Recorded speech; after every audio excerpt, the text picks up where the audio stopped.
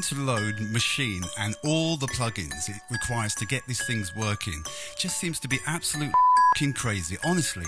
Okay, let's just try and fix this thing once and for all.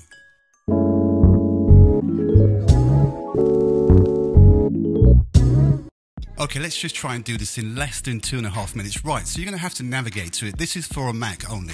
It's probably the same on the PC, but you're going to go to MkIII, then you're going to go to Library, then you're going to go to Application Support, then Native Instruments, and we are talking about Maschine 2. So you're going to click on the folder, open it up, and you're going to find yourself an app. It's called Scan App.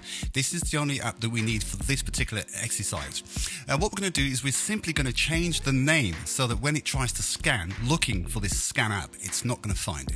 It's a temporary fix. All we're going to do is do it, and we can undo it later on. So let's change it. I'm going to change it to hyphen and DIS. That means when it looks for it, it's not going to find it.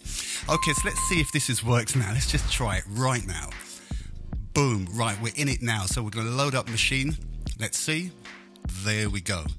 No harm, no harm. Things working perfectly well now.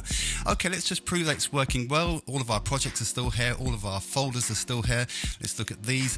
I guess the biggest problem in this thing is that I'm not unloading all the plugins, and I'm not going to. And before anyone tells me you've got too many plugins, mind your business. Okay, these are all the plugins that I am trying to circumvent. I'm trying to find a way around not having to load these all at the same time, which is why we made our temporary fix. We just put DIS at the end of the word scan, then it doesn't have to look for it all.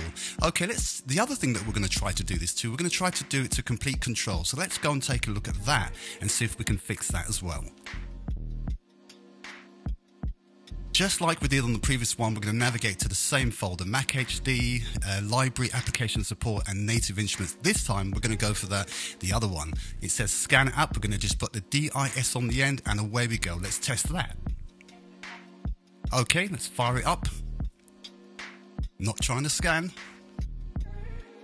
Everything looks like it's all intact. It all seems to be working. And trust me, I've done this before. Everything's there, all the plugins are still there, nothing's broken, everything still seems to be working. So, in less than 2.5 minutes, we have got this done. If you like, please subscribe, please comment, try it yourself. If it doesn't work, I'm going to be surprised. That's it for me. Take care for now. I will see you all again. Bye-bye for now.